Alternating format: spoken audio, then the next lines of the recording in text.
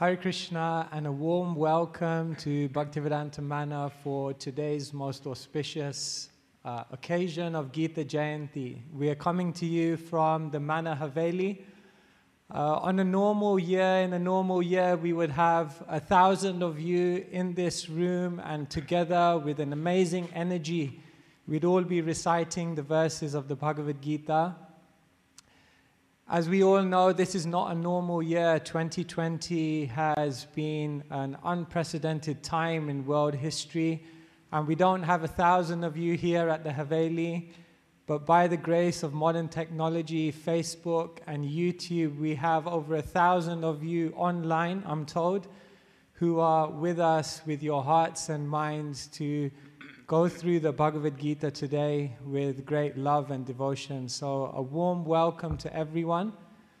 And before we embark on today's beautiful journey of the Bhagavad-gita, we'll offer our respects to our spiritual teachers, to His Divine Grace A.C. Bhaktivedanta Swami Srila Prabhupada, and to all the great saints in our tradition who so gracefully delivered the words of Krishna and brought them into the reality of our lives so that we can benefit from those words and try to live them. Om Ajnanatimidandhasya Jnananjana Shalakaya Chakshurunmilitam Yena Tasmai Shri Gurave Namaha. Nama Om Vishnupadaya Krishna Preshthaya Bhutale Shrimate Bhaktivedanta Swami Niti Namine. Namaste Saraswati Deve Gauravani Pracharine Nirvishesha Shunyavadi Paschatya Deshatarine. Jai Shri Krishna Chaitanya Prabhu Nityananda Shri Advaita Gadadhara Shrivasati Gaur Bhakta Vrinda. Hare Krishna, Krishna Krishna, Hare Hare, Hare Rama, Rama Rama, Hare Hare. Once there was a man who made a resolution, a determination within his heart that he would climb to the peaks of the Himalayan mountains. So as he set off on his journey, he arrived at the foothills of the Himalayas, and he checked into his hotel room in preparation for his next day's expedition. As he woke up the next morning, he put his mountaineering equipment on, his mountaineering gear. He came to the ground floor of the hotel, and as he walked outside of the door, he opened the door and walked outside, he saw that there was a huge snowstorm. The temperature had dropped considerably. There were blocks all the way as he looked towards the peaks of the mountain, and practically he saw nobody in sight. He looked back at the hotel receptionist and then looked back at the door and continued walking towards the door. The receptionist looked at him and said, "Where are you going? How do you think you'll be able to reach the peaks of the Himalayan mountains in such conditions, with such obstacles, with such difficulties along the way?" This man looked back at the receptionist and said, "My heart has already reached the peak. And therefore, for my body to reach the peak will be very easy." And with those prophetic words, he stepped out and indeed navigated all the difficulties and reached the peak of the Himalayan mountains. It's a beautiful story, a story that I think about again and again and again. It's a story which tells us that if we have an inner determination, if we have an inner desire, if we are convinced about what we want to achieve, then there is no external obstacle, impediment, or issue that can block us from achieving what we want to achieve.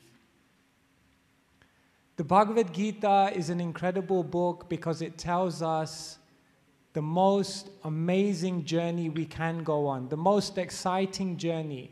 Perhaps the Bhagavad-gita outlines to us the most important journey we are meant to go on in our life. And that is the journey to the peaks of spiritual happiness. And when we reach the peak of spiritual happiness that the Bhagavad-gita takes us on, at the peak we come face to face with God. We come face to face with Krishna. What could be a more exciting, a more adventurous, a more amazing journey to go on than the journey towards the peaks of spiritual perfection with Krishna?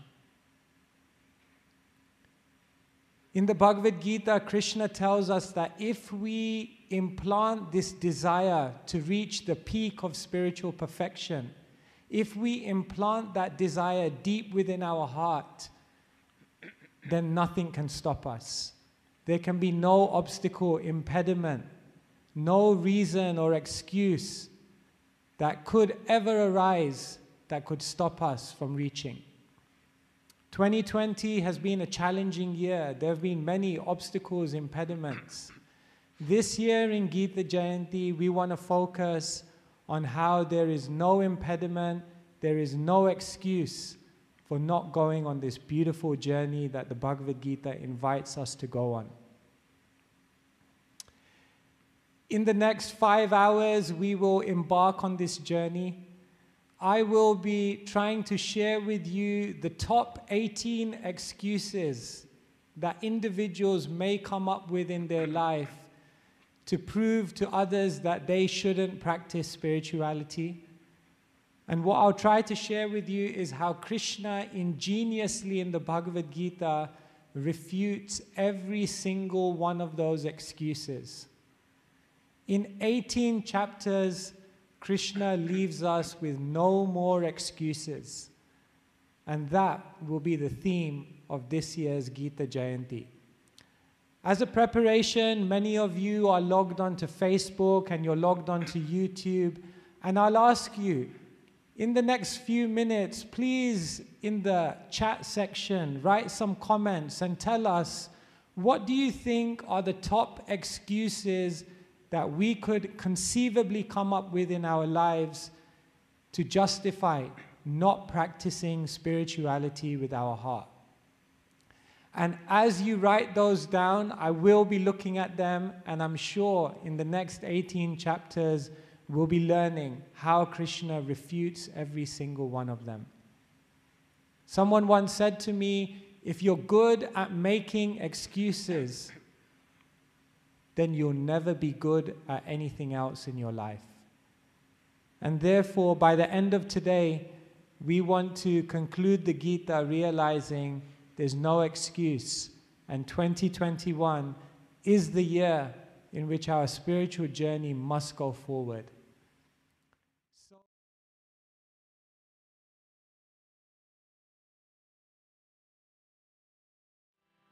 Thank you all for your comments in YouTube and Facebook. We are monitoring everything.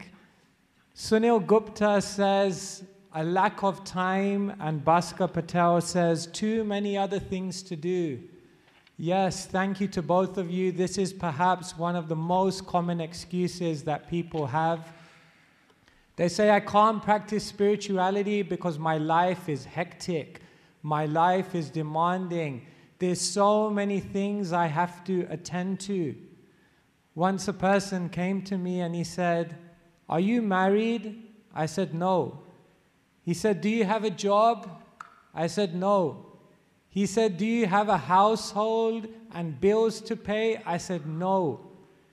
He said, do you have children? I said, no. He said, therefore, because you've said no to every one of these questions, you have yes when it comes to time. That was quite a good argument. I wasn't sure how to respond, but then I looked back at him and said, was Arjun married? Yes. Did Arjun have a family? Yes. Did Arjun have a household to run? Yes.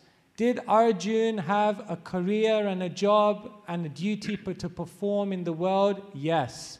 Did Arjuna have time for spirituality? Yes. In the first chapter of the Gita, we systematically see how this excuse of not having time just doesn't stand up. There are 640 million soldiers on the battlefield of Kurukshetra.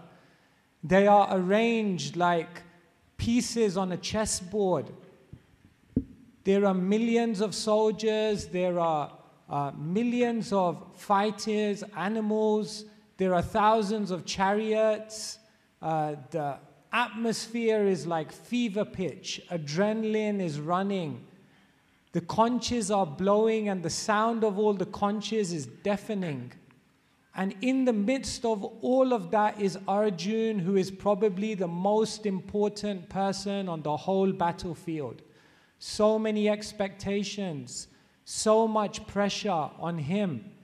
Everything, all eyes are on Arjuna because he is the supreme archer. And in the middle of all of that intensity, what does Arjuna say to Krishna? Senayor ubayor madhye ratam stapaya mechuta yavadetam niriksheham yodhukamanavastitan. Arjuna, in the middle of this intensity, says to Krishna, Senayor ubayor madhye ratam stapaya mechuta. Krishna, take my chariot to the middle of the battlefield so that I can spend some time reflecting on what is just about to happen. Can any of us say we have a more intense, more chaotic, more demanding situation than Arjuna? We can't. And therefore, the excuse of not having time is not an excuse that's acceptable. In our life today, I want to share with you a super important mantra. In life, it's not about having time. It's about making time. If you were to embark on a journey to Scotland in your car and someone asked you, did you go to the petrol station to fill up fuel? And you looked at them and said, I didn't have time. Imagine you were about to walk into an exam, and as you were walking in, someone asked you, did you revise? And you say, I didn't have time. Imagine you took a pizza out of the freezer and you were just about to eat it, and someone said, did you put that in the oven to heat it up? And you look at them and say, I didn't have time. In each of these situations, the person would look at you and think you're crazy. These things are so important that it's not a question of having time. It's a question of making time is absolutely necessary. Before we decide our goals in life, our direction, what we want to invest time, energy, and resource into, what our cherished aspirations are, first we need to understand what is life about. For that, we need to make time to read spiritual books. We need to make time to associate with spiritual people. And we need to make time to ask spiritual questions.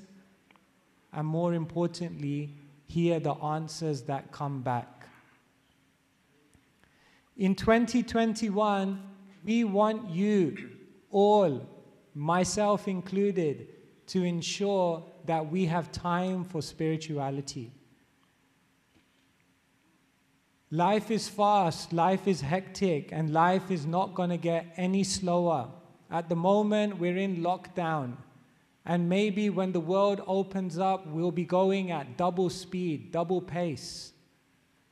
But today, on the day of Gita Jayanti, on the eve of 2021, a new year, let us make a resolution that we will make time for spirituality just as Arjuna made time for spirituality.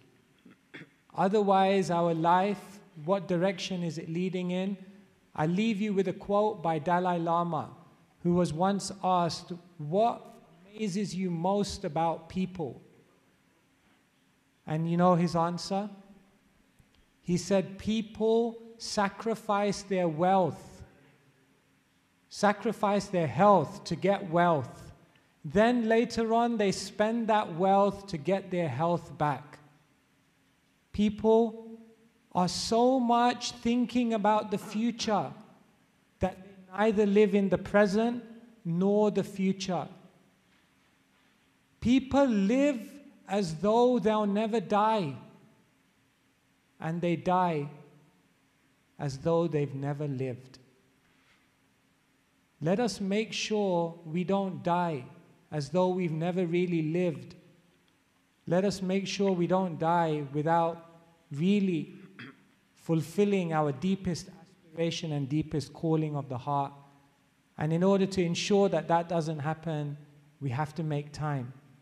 Arjuna made time. There's no excuse for us not to make time.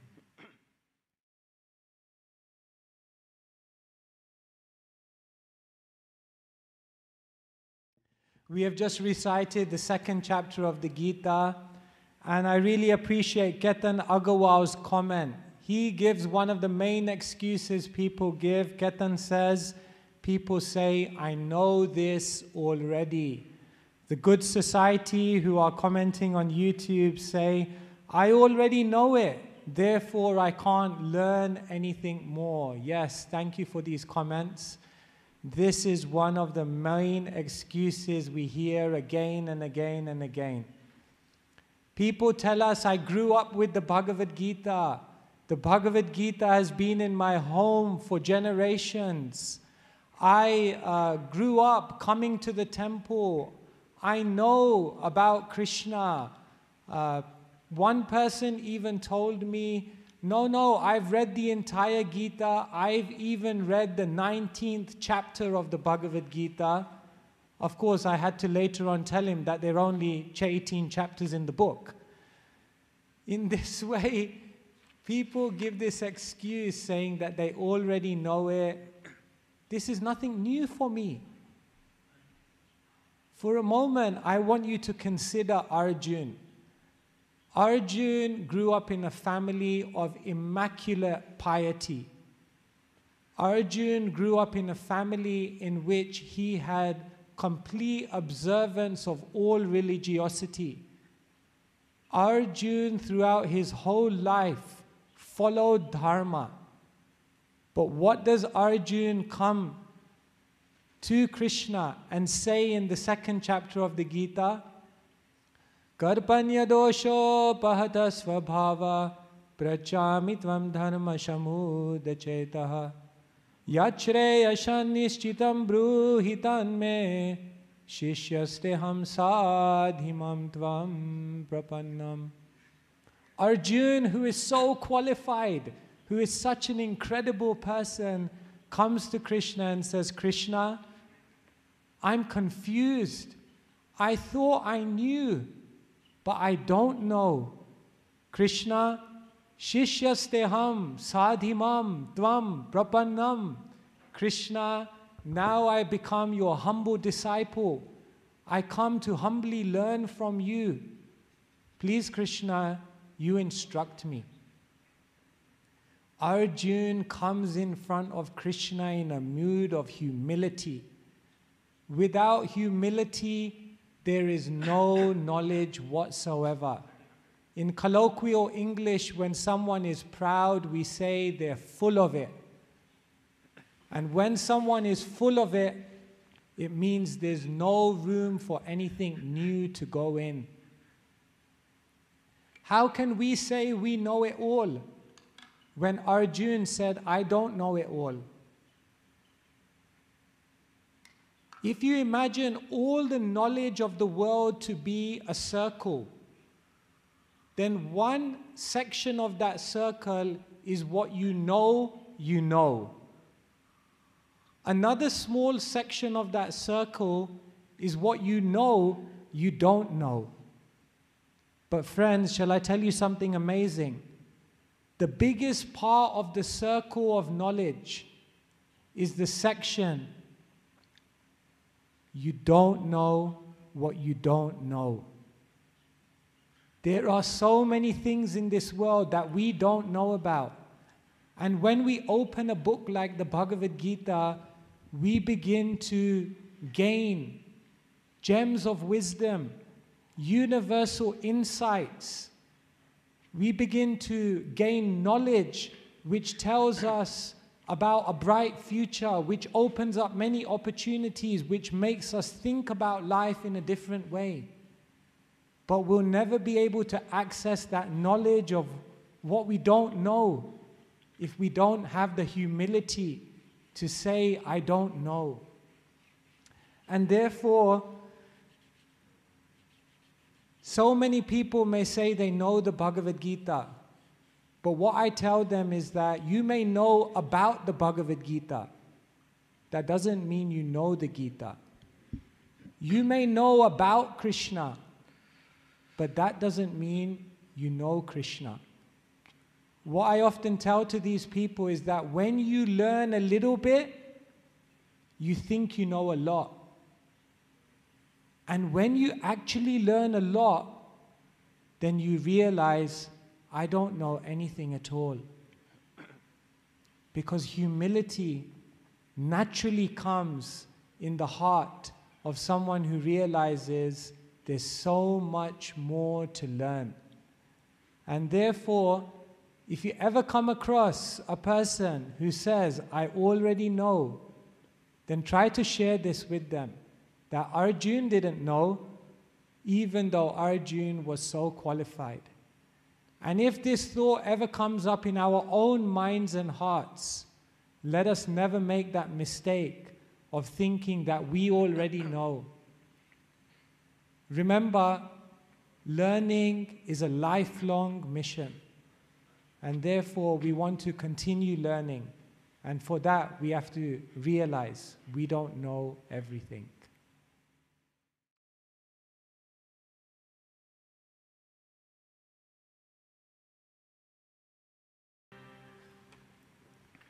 We're looking at more excuses that we can come up with.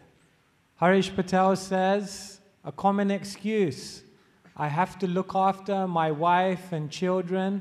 I'm doing my karma first. Dinesh Diwan says, I have involvement in worldly activities. Narinder says, practicing the Bhagavad Gita is more difficult than marriage. I don't know, I can't confirm that, but I'll take your word for it. Yes, this is perhaps the next main excuse that many people come up with. They say, I have so many duties, so many responsibilities, so many roles that I have to play in my life. Let me do all of these things first. Let me tie up all of the different worldly things I have to do. I gotta earn a little bit more so that I can have some in the bank account for my children. I've got the last few things that I have to tie up in my business. I got a few more payments left on my mortgage, and once I tie all of these things up, once I've fulfilled all of these responsibilities, then I will practice spiritual life. It's interesting that in chapter 3 of the Bhagavad Gita, Krishna completely refutes this idea by encouraging each one of us to live a life of integration. In the Bhagavad Gita, Krishna explains to Arjuna, Tasmad sarveshu kaleshu mamanu smarayudhyacha mayarpita mano buddhir mame vaisyasya samsayaha. Very interestingly, Krishna says your worldly duties and your spiritual duties don't go in a sequence, but rather they go side by side. Krishna says to Arjuna, Tasmat sarveshu kaleshu, at all times, Arjuna, Ma manusmara, remember me, remember your spiritual goal. Yudhyacha, and at the same time do your duty in this world of fighting. Arjuna has many things to balance in his life, and sometimes, well, actually all of the time, we have many things that we have to balance in our lives. We're playing multiple roles. Some of you are playing the role of a father, a mother. Some of you are children. Some of you have duties in your career. You have so many different responsibilities and so many roles, and sometimes it can feel like they're all in conflict. Arjuna wasn't any different. He also had many dharmas. Arjuna had a kula dharma, a duty to his family. Arjuna had a Kshatriya dharma. He had a duty as a warrior. Arjuna had a Pati dharma. He had a duty as a husband. But Krishna looked at Arjuna and he reminded him, yes, you have a Kula dharma.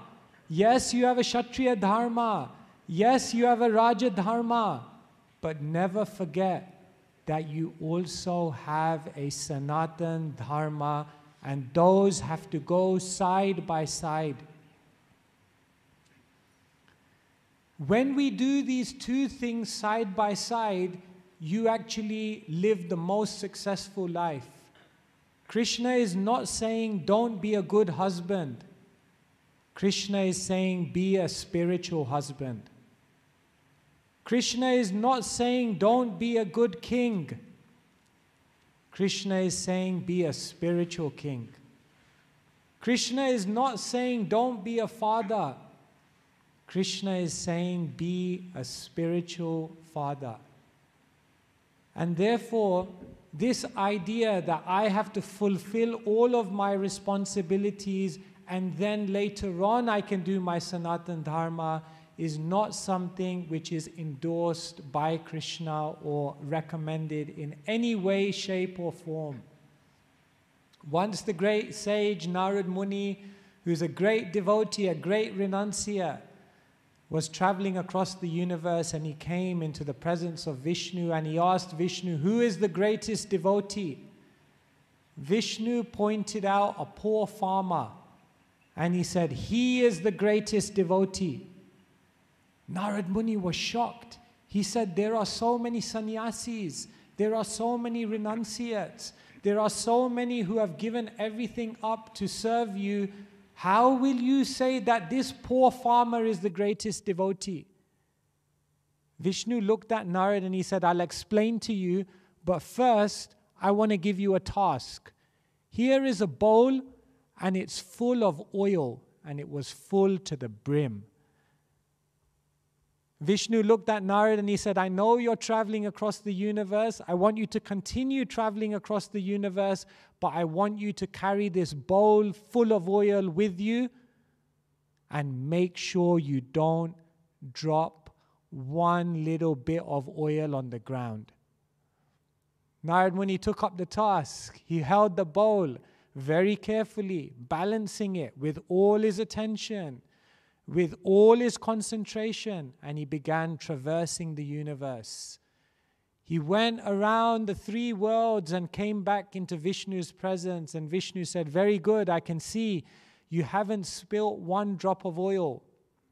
And then he looked at Narad Muni and he said, while you were traveling across the universe, were you chanting Narayan's names? Narad Muni thought for a moment and he said, no, it was difficult to chant Narayan's names because I was doing your work. You gave me a work that required so much attention, that required so much concentration, that required so much balance.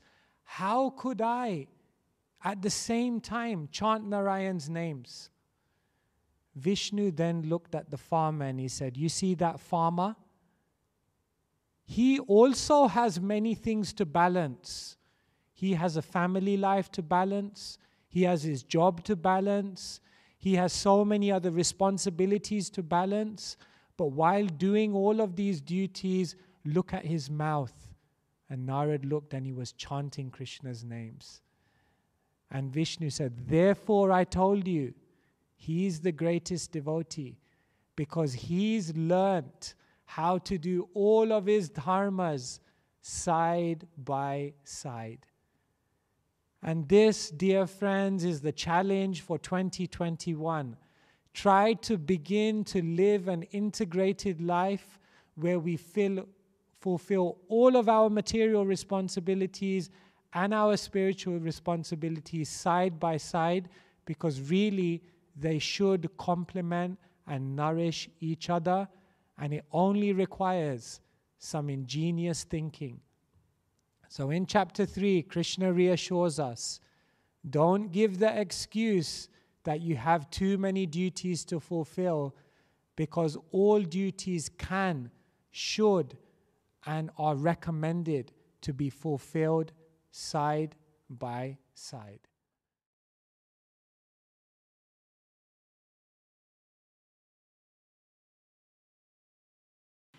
Thank you to all our viewers for sharing this broadcast. If you haven't already done it on Facebook, YouTube, and your WhatsApp groups, then please continue sharing this. And this is your way of sharing the Gita with as many people as possible. And thank you for your comments. We are looking at your comments, and if you would like to ask any questions, then do put them on the comments, and we'll try to raise those points. We're continuing with the excuses that we may come up with as we ascend on this spiritual journey.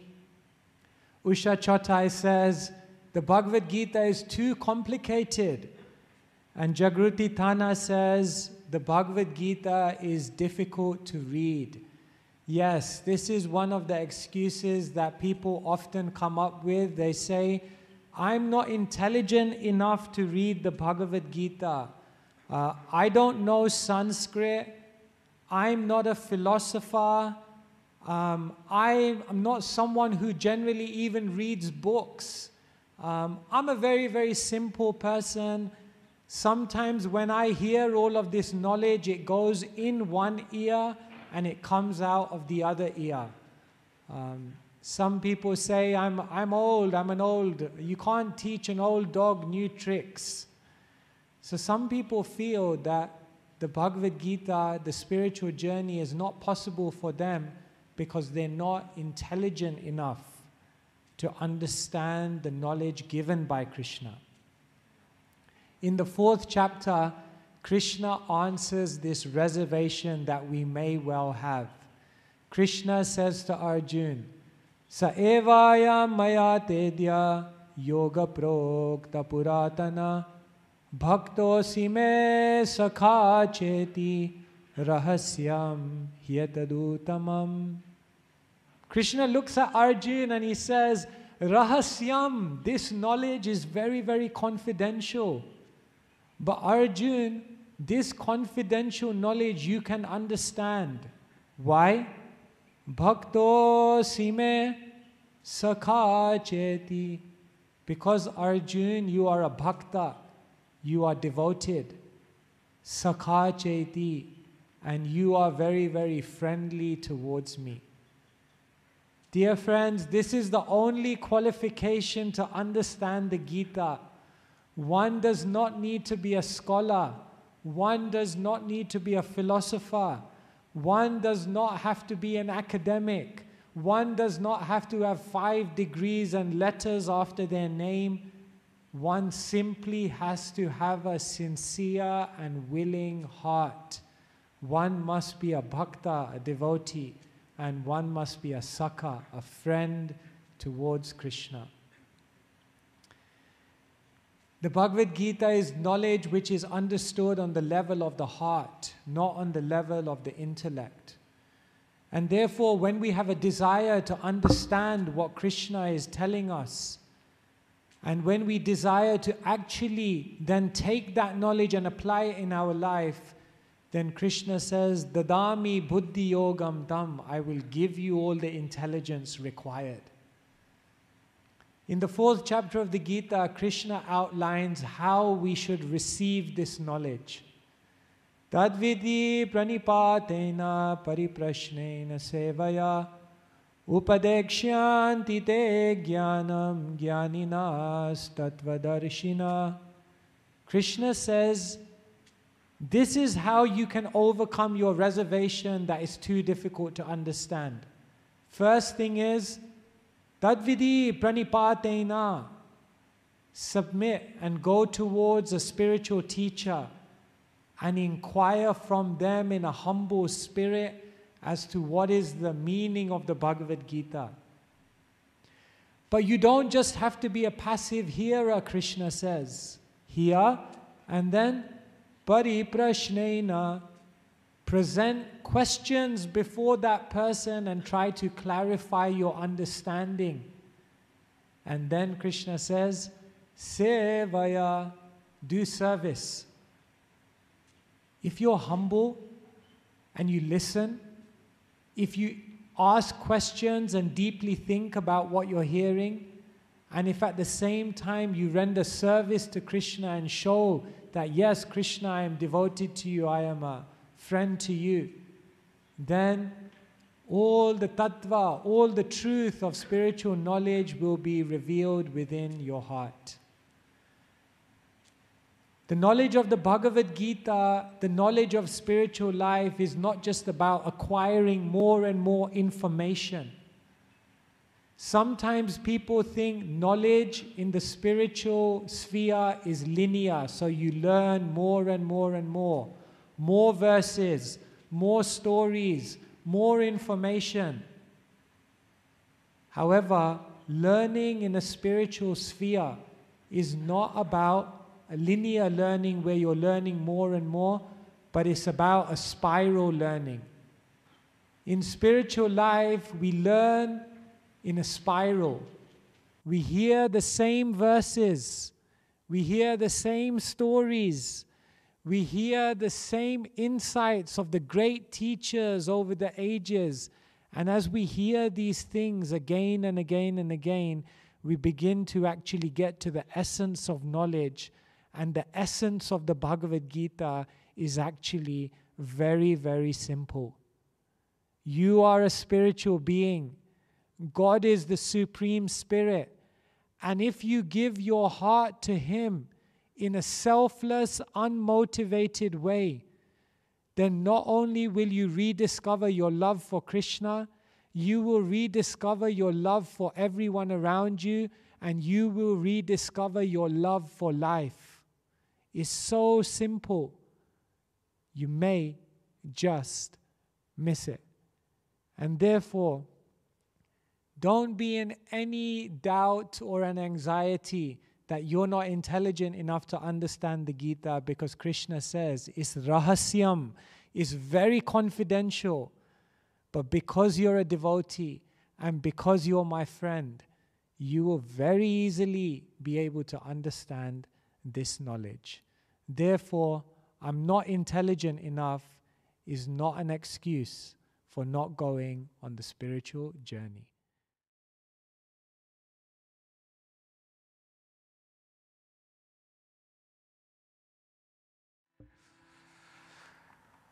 We don't all need to be told that this has been one of the most challenging years in perhaps the history of the world. A pandemic, a global crisis. Sometimes people come to me and say, this is all very nice, sitting down, reading a book, worshipping, praying, chanting. To be honest, I'd prefer to spend my time doing something practical to help the world. And this is one excuse that comes up again and again and again. What will this do? What will all of this spirituality do to solve the economic problems, to solve the environmental problems, to solve the social problems that we see in the world today? Rather than being selfish and just working on my own spirituality, I would rather prefer to do something to benefit and make the world a better place. Interestingly, in the 5th chapter, Krishna gives us a complete paradigm shift. In a beautiful verse in the 5th chapter, Krishna says, Vidya vinaya shampane brahmane gavihastini sunichaiva svapakecha pandita samadarshina. Krishna explains, if one gets vidya, which means knowledge, then naturally they will become vinaya, which means gentle and kind. Vidya vinaya sampanne, endowed with knowledge and kindness, one becomes a pandita, a greatly learned person. And what does a pandita have? Samadarshina, spiritual vision to see the equality of all living beings, the vision to see the spirit in everything. For a moment, what I want you all to consider is that all the problems we see in the world are due to a lack of spiritual vision. Do we have material vision or do we have spiritual vision? If we have material vision, we will exploit. If we have spiritual vision, we will nurture. If we have material vision, we will be all about taking. If we have spiritual vision, we'll be all about giving. If we have material vision, our whole life will be about enjoying. But if we have spiritual vision, our life will be about serving.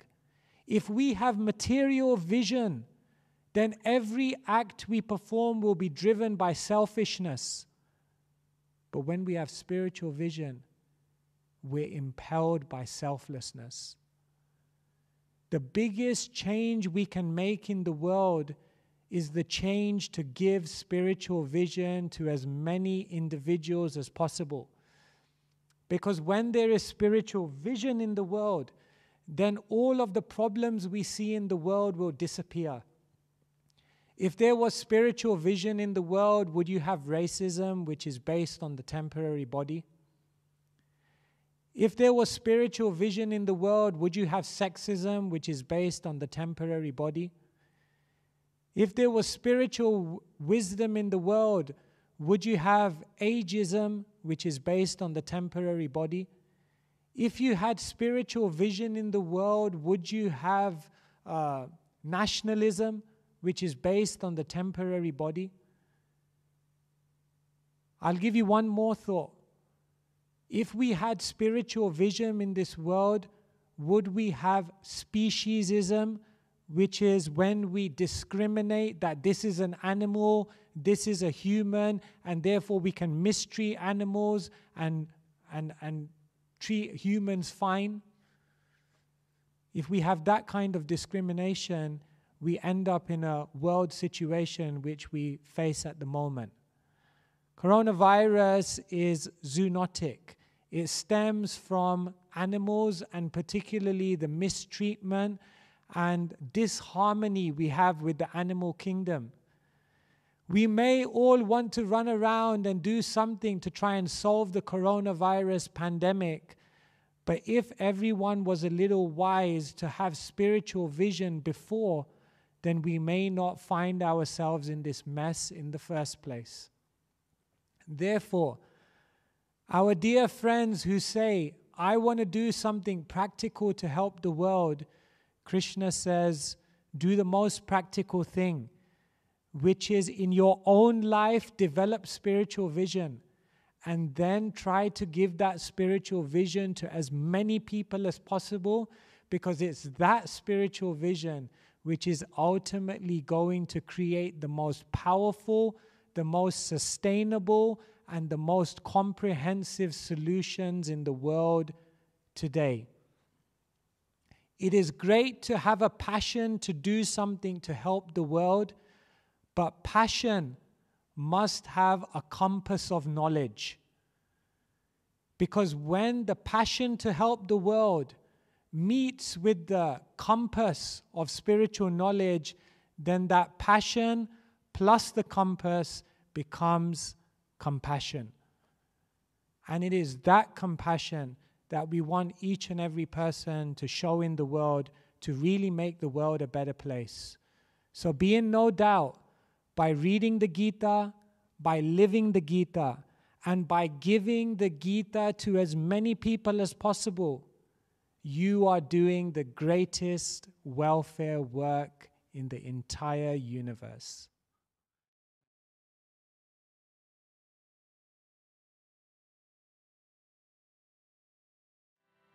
Monica Srivastava has shared with us one of the excuses that people often come up with.